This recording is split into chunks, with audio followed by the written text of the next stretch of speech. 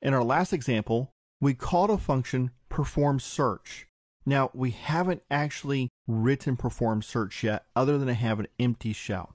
So let's go ahead and start to do that. And we're going to see some similarities that you might notice from our previous load JSON function that we created earlier to get just a list of quotes from the system. So I'm going to scroll down just a little bit, go into my perform search function, and I'm going to know a couple things. First off, I'm going to need to make an AJAX call just like we've done with other things. So the first thing I'm going to do is I'm going to make an AJAX call to my search file. I'm going to use the get operator just like before. And once again, for good coding standards, I'm just going to go ahead and put my closing parenthesis on the new line because I know I'm going to have multiple lines for my parameters. The file in this instance is going to be called quote-search-list-json.php. Comment for a new parameter. Then I need to pass my search parameter. If I were to look inside of quote-search-list-json.php, I'm going to notice that I'm looking for a URL parameter called term. This is the search term we're going to use. So I'm going to specify term, colon, and then I'm going to get a jQuery selector to get the information from that search box. And I'll use the val method in order to get the contents of that text box. My last parameter, of course, is my return function. Now, I might be looking just up ahead of my code from my previous load-json, and I'm going to notice that I'm going to probably have a lot of very similar things. The JSON data I'm actually going to be getting is going to be the same. So then I could say, well, maybe I just need to copy and paste my code from before. That seems like a good idea. There's a couple of potential problems with it. First off is what happens if we want to change our JSON data in a little bit. So either JSON data format changes or what we want to do with it changes. It'd be nice to have it in just one place so we only have to make one change.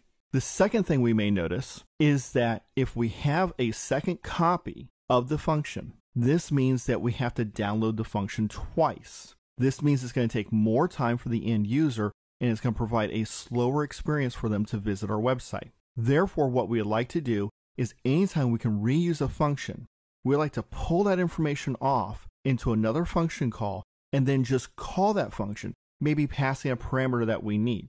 This is good programming practice, whether you're programming in JavaScript or some completely different language. So what I'm going to do is I'm going to create another function that I can call. So all I have to do is pass data in, and I'm going to get back the string that I'm going to wind up inserting into the web page. So I'm going to make sure that I'm outside of my perform search. I'm going to create a new function. I'm just going to call this build quote display. I'm going to pass in some data. Now, since we've used data before as a variable name, we can either use that or we can use a different name. It does not matter. I'm going to call this quote string since it's going to be a string of text we're going to get back from the server. I'm going to give the open and close parenthesis. Then what I want to do is I want to look at what do I have before in my load JSON function and what do I need to send it so that I can have a good piece of information. Now my load JSON, I'm prepending the information to the quotes tag.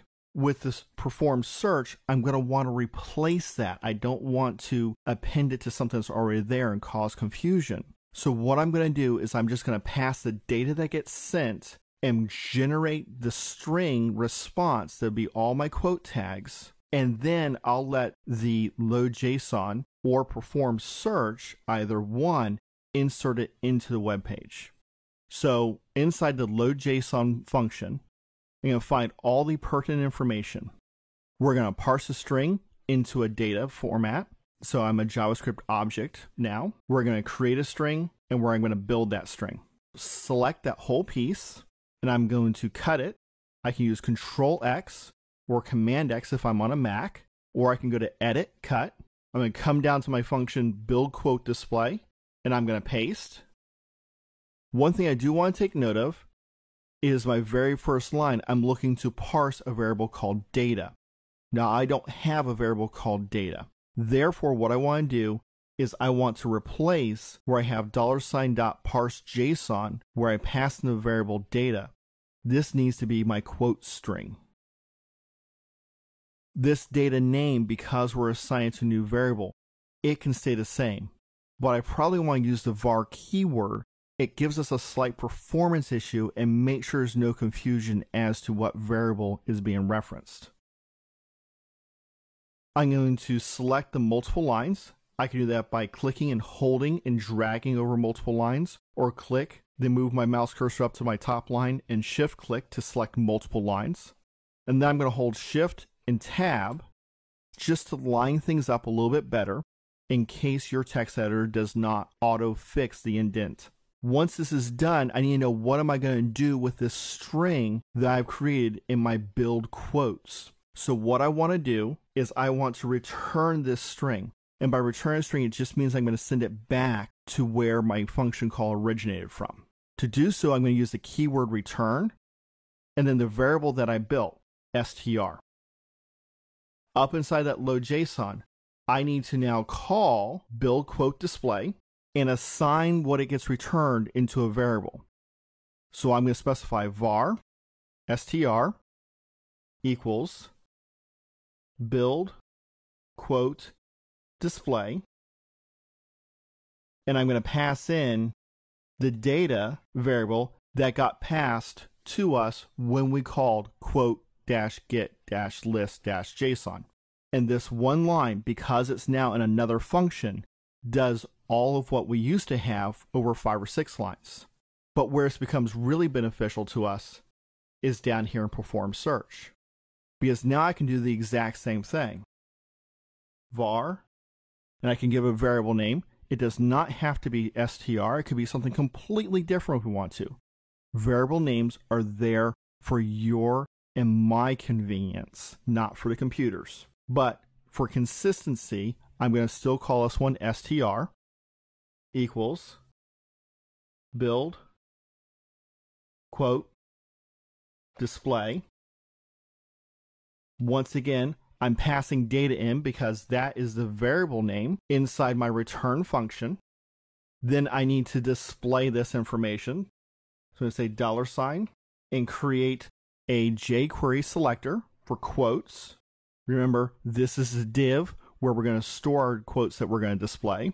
This could be any tag that has an ID of quotes, or we could change the ID to be any tag with any ID that we want to use. In this case, however, instead of prepending like we did with load.json, we're going to convert to HTML. And this is going to replace anything that was there before. Now, when the user performs a search, we're going to replace any content that was originally inside of our quotes div with the new display that we've created when we called our function build quote display.